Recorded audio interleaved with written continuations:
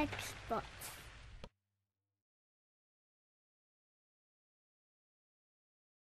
For this project, we'll need a small Phillips head screwdriver and a flathead screwdriver. Before we begin, always remove the battery and AC adapter. Remove the 4 screws securing the hard drive caddy to the base assembly.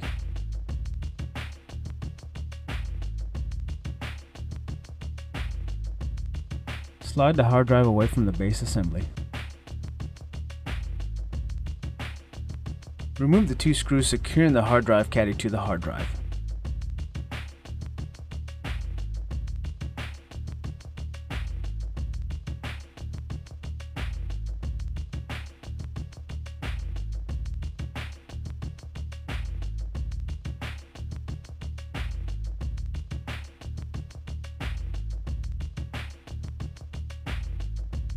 Place the hard drive caddy on the hard drive, secure it with the 2 screws, one on each side.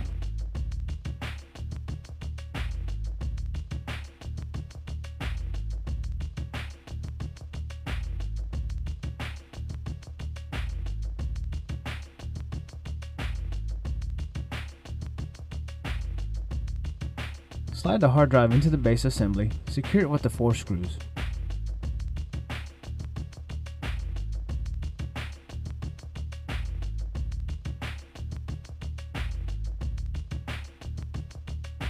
Replace the battery.